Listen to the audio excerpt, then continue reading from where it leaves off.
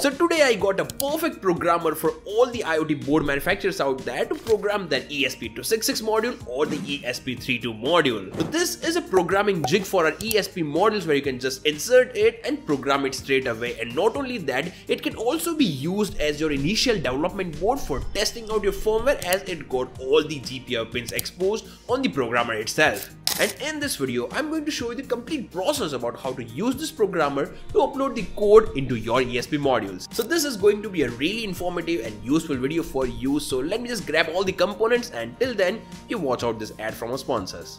This video is sponsored by LTM, which is a PCB designer based software company. Now LTM is not just another PCB designing software, rather it's a world-class and award-winning PCB designing tool that has some features like advanced interactive routing with auto-completion, any angle routing, bus routing, phase and length tuning, follow me more, and much more, which makes it an ideal choice for PCB designing by a lot of companies. Along with this, they do also have LTM 365 that not just covers the PCB designing part but also helps with design sharing via web, sharing designs to mechanical team for product design, centralized cloud storage, and a lot more.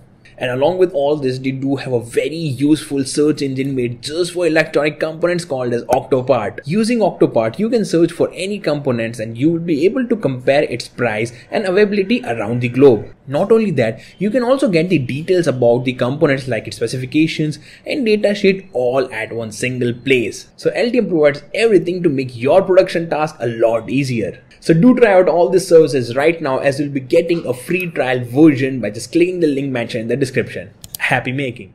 So now let's just start with programming the ESP32 module using our ESP32 programming jig. Now the first step is we need to install the driver for this programmer. So this programmer is based on the CS340 IC, and you can just visit this website whose link is attached in the description, and you can download the driver for your system. In case if you're using Windows, you can download this driver, and in case you are using the Mac, you can download this driver. Just download the zip file and install into your computer, and make sure you restart the computer. And now to cross check whether the driver is successfully installed or not, what you can do is you can just power up this programmer, go to your Arduino IDE, and the COM port for this board should appear here. In my case, as you can see, this is the COM port 14320 for this programmer, which means that the driver is successfully installed in my system.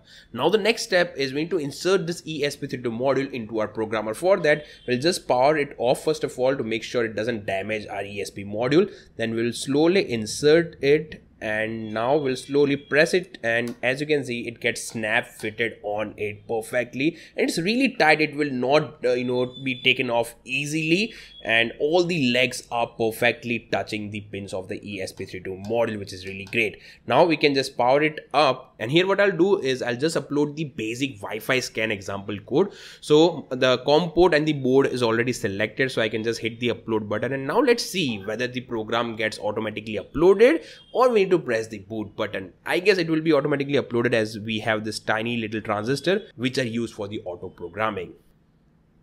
And here I was right, the program started uploading automatically. But in case it doesn't start uploading, here we have the boot button as well. And here you can just press and hold it to make it go inside the boot board. So right now the code is successfully uploaded. So what I'll do is I'll open the serial monitor and let's just reset this board.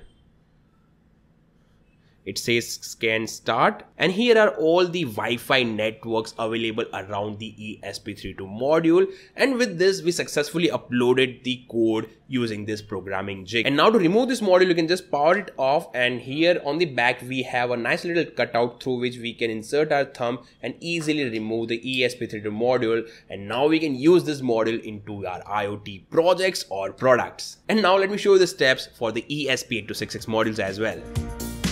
So now talking about the ESP8266 programming jig, then this is also based on the same CS340 driver IC. So the same driver will work which you install for your ESP32 programming jig. Now I particularly find this programmer way more interesting because it not just helps to program this ESP8266 module, but here as you can see it is mentioned as it can program the ESP07, 07S, 12E, 12F, 12S, and not only that, it has a dedicated slot for programming the generic ESP8266 as well. So let's start with the generic ESP8266 only. So what I'll do is I'll just power it off first of all and insert it in this manner. And now I'll just power it up. And here on the Arduino IDE, I'll upload the example code for ESP8266 Wi-Fi scan. So I'll select the right board and port. So right board is generic ESP8266 for this particular version, and the COM port is already selected. So I'll straight away hit the upload button and let's see if it gets uploaded or not.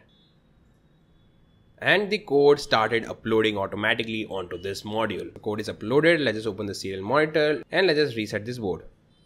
Okay, starting Wi-Fi scan. And here are all the available Wi-Fi networks around this module. So it got successfully and smoothly uploaded onto this.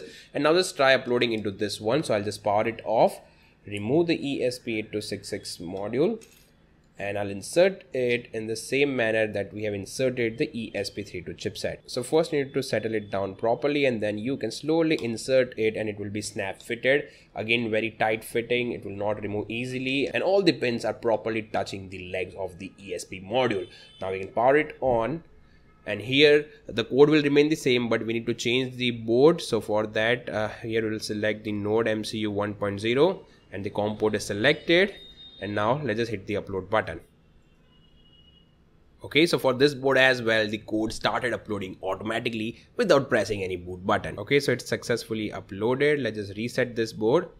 And as you can see, it says starting Wi-Fi scan. And here again, we got all the Wi-Fi networks available around this module. And that's how you can easily and smoothly program all your ESP modules using this lovely programming jigs. Isn't that a super convenient tool for IoT hardware developers? Well, being a developer, I personally feel it's really very useful and a must-have tool for your lab. Now, I know it's not a new tool in the market, rather it's there since so many years now. But the thing was, it was not easily available here in India, and now as we became importers, we imported it instantly for us and for all you people as well. So yes, both the programmer jigs are available for sale on our website techiesms.com at the best price on internet here in India. You can find its purchase link down in the description of this video. So we got the best tool at the best rate for you. And if you're a new user and fear buying from a new website, well, we do have a cash on delivery option for you all new people. So yeah,